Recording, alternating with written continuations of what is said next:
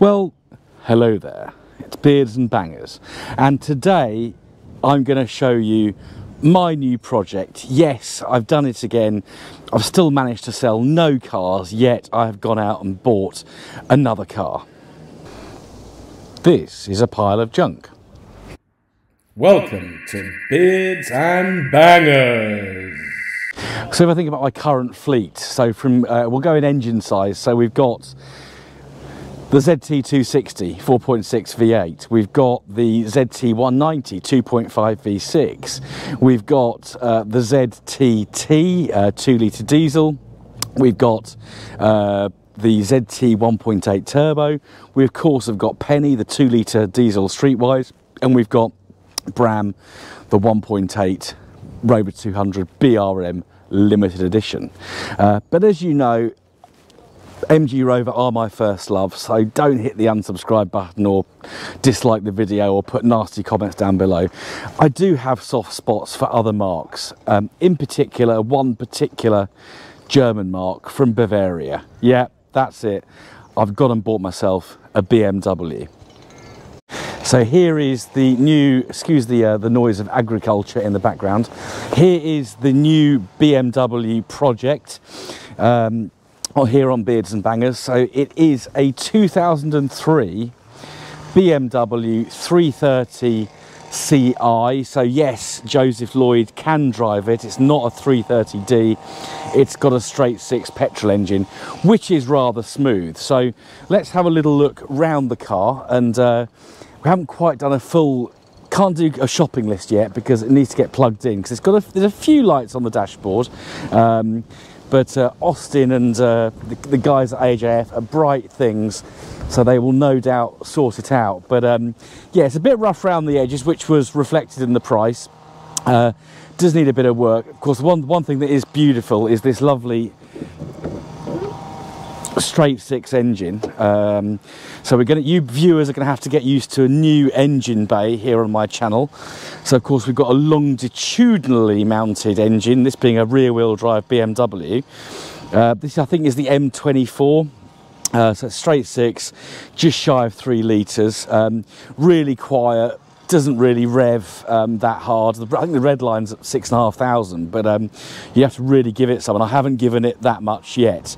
But yeah, so we've got canister oil filter, couple of lovely turrets there for the suspension, massive windscreen washer, has got headlight washers that pop out, haven't tested those yet. Yeah, everything's kind of laid out as you'd expect it. The battery is in the boot, so we'll have a look at that in a sec.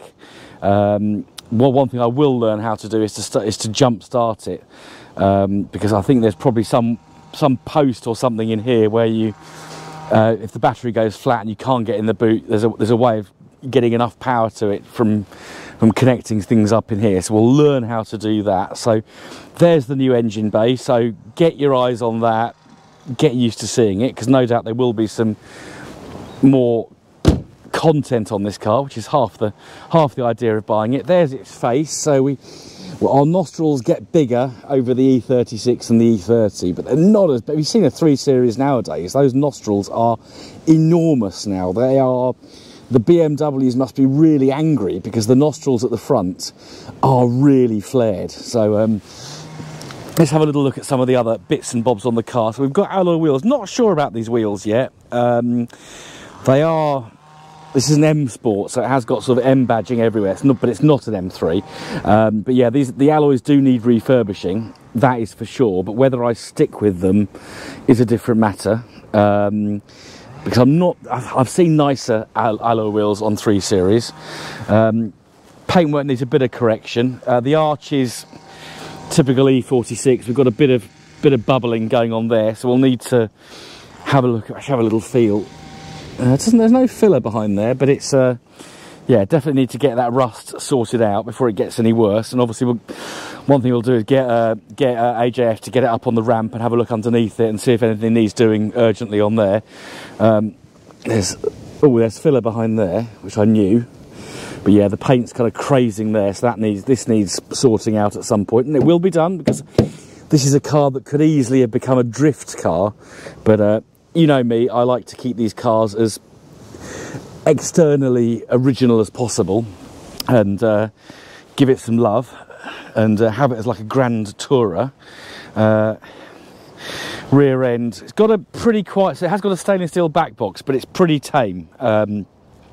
So that is certainly something I will look to change, because I do like a bit of a, I like to be able to hear what the engine's doing. And I know some people say, oh, you know, full stainless steel system, you know, you change the character of a car. For me, that's a good thing.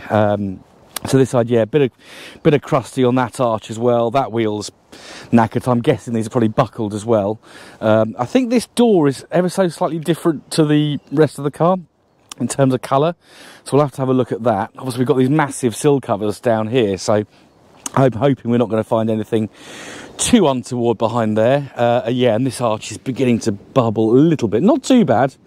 And unusual, because this is normally the side that gets peppered a bit more with stones and dirt and mud and such things. But yeah, so yeah, another wheel needs refurbishing. So that's the outside. We'll have a little look at the inside. We will take it out for a drive, not as a review, just as a sort of getting you to get to know the car. So we've got a lovely, chunky, very, very ergonomic steering wheel. I'll just close my camera bag. This trim is loose there, so that will need some attention. I'm not sure this is original, and we'll have to, so obviously I'm not, whilst I love BMWs and have owned a few, I'm not that au fait with them, particularly the E46. But yeah, we've got some trim issues there that we'll need dealing with. The aircon does work, that blows cold, which is good. Door cards, got a bit of trim missing or something there. Bit of a tear there. Not the worst thing in the world. I'm sure we can do something with that at some point. Headlining is good. Pillar trim is beginning to go. You can probably see in the back. But you can see the seats. We haven't got black leather seats like we normally find in, or beige leather. We've got Alcantara, which is actually really nice and warm. Yeah, lovely back of these cars. Again, I think the pillar trim could probably do with some refurbishment at some point.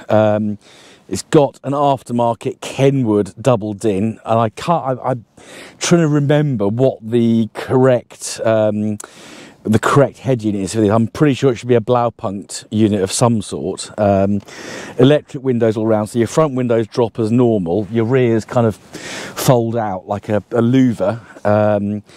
We have got, would have had a disc changer at some point. We've got a little ashtray and cigarette lighter down there, cup holders, and then another ashtray at the back. And this gear stick is lovely. It's really short. It's got a lovely ergonomic knob on the top, and it's 6-speed manual. So a lot of 330 coupes, having looked at quite a few over the last few weeks, are automatics, but this is a manual, and it's a 6-speed manual. So even though you've got that 3-litre engine, you can cruise and reduce your fuel economy quite nicely.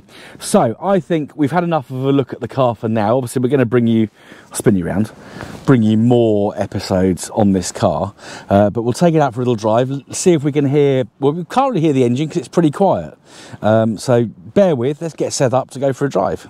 Right, so I'm in one of my usual car kind of review stroke doing round the car shop places, so it's quite a bumpy road up there, so that's going to be interesting to see how it handles that.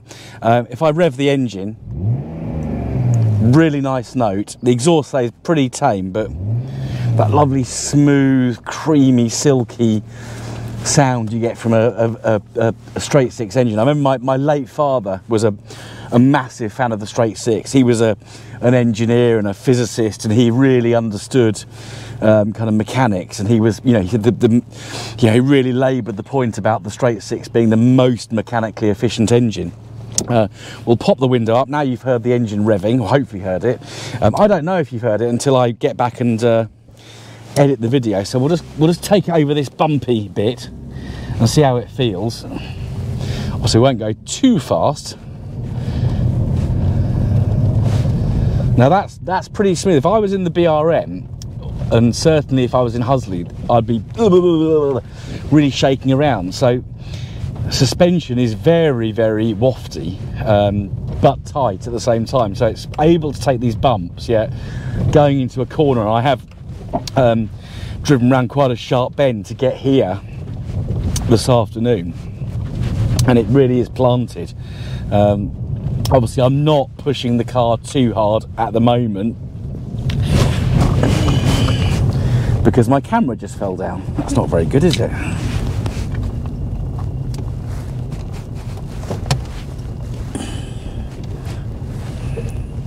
There we are, a bit of YouTube reality there. Oh dear, the camera's moving everywhere. Thank God GoPros have got good stabilisation. Hopefully you'll stay there this time. Yeah, the car's really planted. Obviously I'm not pushing it too hard because we have got lights on the dashboard, and I want to get those out. And I think the car needs a good service as well. It did come with 11 months MOT, but I think talking to the owner, one of the issues is it's been stood for quite a lot of the time he's owned it. I think he's owned it for maybe 2 or 3 years, but he hasn't gone that far in it. And you know, all cars, especially older cars, like to be driven. But this is even just pottering around here, it's lovely. It's smooth, it's quiet, it's comfortable. These seats are lovely. Let's just get out onto the straight and just open up a little bit. When these cars come past, come on guys, in your own time. So the idle's not hunting, it's not misfiring, so that's good. That's good. I did put about 5 gallons of V-Power in when I got the car the other day. The owner had told me it had been standing, so you don't know how old that fuel is. But I suspect that we're going to need some sensors.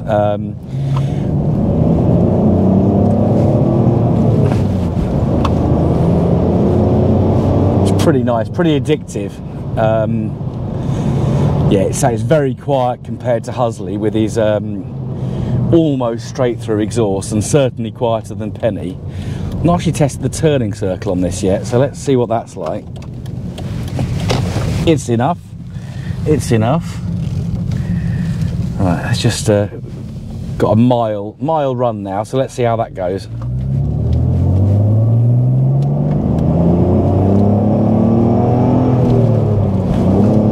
Oh, I like that.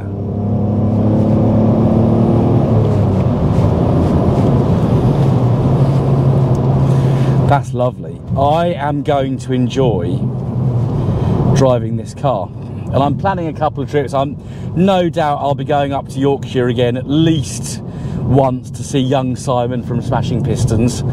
I'm planning a trip to the southwest, Devon and Cornwall, a little bit later in the year, to see a couple of folks down there. And I think this could, if we can get it fixed, could be my car of choice, because this is, yeah, 2-door coupe. It's, you know, it's a grand tourer, isn't it? It really is. And you know, bigger engines like this really want to be on a cruise. Turning circle again, yeah, pretty good. That's tight, actually. That's tight. So first impressions, obviously we've got a few lights to get out on the dashboard. They haven't come on though, the other lights, which is good. But the engine management, or check engine light, sorry, you've got check engine light and EML on this one. So we've got to get those out first. I think I'm going to ask AJF to do full service, really flush the engine a couple of times, maybe just to make sure there's no nasties in there. Check all the levels. You know, silly things like that with some of these ECUs can throw up faults. Just, you know, not enough oil or something like that. And I think once that's done, it's a question of correcting the bodywork, either refurbishing or changing the wheels, and putting a slightly more fruity sounding exhaust on. I think that's probably where I'm going to go with it, but we'll evolve, and I will take you guys along for the journey as well. So if you are new to my channel, if you're viewing this channel for the first time because you're a BMW person, a BMW owner or fan, then don't forget to hit that subscribe button. Don't forget to give me a thumbs up. Don't forget to comment, tell me what you think, tell me I'm an idiot for buying another car. There'll be enough people saying that to my face, believe me. And share with your friends. It's always greatly appreciated. So thank you for watching. I'll see you again very soon on the next episode of Beards and Bangers. Goodbye.